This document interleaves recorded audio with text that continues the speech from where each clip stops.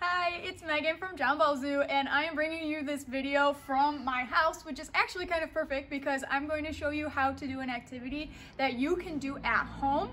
This is a really cool activity that has inspired a lot of my campers and students to do some of their own research. It's called an ethogram. An ethogram is an animal behavior study that you can use on your pet. You can use it on any sort of wildlife that you see outside, whether it's a squirrel or a groundhog. And the way that you do it is you observe your animal and write down what their behavior is every 30 seconds. We do this at the zoo so we can make sure that our animals are behaving normally. We can look back at our records and see if their behavior has changed up at all. And I'm doing it with my dog Desi today because we have moved to a new house and Desi is still getting used to the backyard. So I want to make sure that she's becoming comfortable in this new space. It looks like she's getting some good sniffs in before we get started. So what we're going to do is we're going to start out by writing down some notes, and I've done this already before we got started. I wrote down her species, which is a dog. She's a mixed breed. Today's date is April 1, 2020. The weather is 48 degrees and cloudy. I'm the observer. She's a female. You might notice that in male and female groups, they behave slightly differently. The location is my backyard, and the note I wrote down for myself is that it's still my new backyard and she's still getting used to it. So what I'm going to do is write down my start time, which is 1:25 p.m. And at 00, I'm going to start a timer and record her behavior every 30 seconds. So let's head over here because that's where my animal went. And we'll get started. So at 00, I'm going to hit start and write down that she's walking.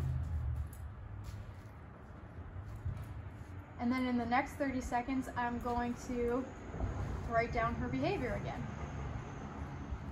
So this is a great way for us to make sure that we have a baseline of what our animals' behaviors are. We might notice that they're behaving slightly differently, and that could lead us to some conclusions that maybe there's some health issues going on, or we need to set up their exhibit in a different way. And in 30 seconds, she's standing and sniffing fence.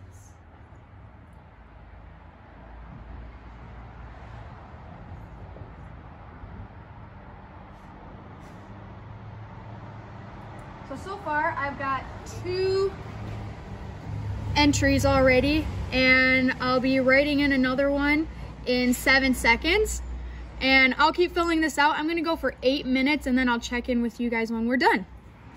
I finished my ethogram after recording Desi's behavior every 30 seconds for 8 minutes, and I got some really great data.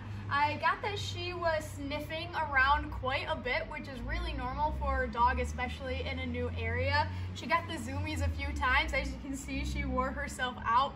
She barked at the dog on the other side of the fence once or twice, which is pretty normal for her. But I think the most important thing that I discovered with this ethogram is that her behavior is pretty consistent to that in the old backyard. So that tells me that she's probably pretty comfortable here. But an ethogram is something that you can repeat on multiple days to make sure that Desi's behavior is normal. I hope this ethogram inspired you to do your own at home, whether it's on a wild animal in your backyard or at a park or on your own pet. Whatever animal you decide to use, tell us in the comments below on how it went. Thanks for watching, everyone. Have a good day.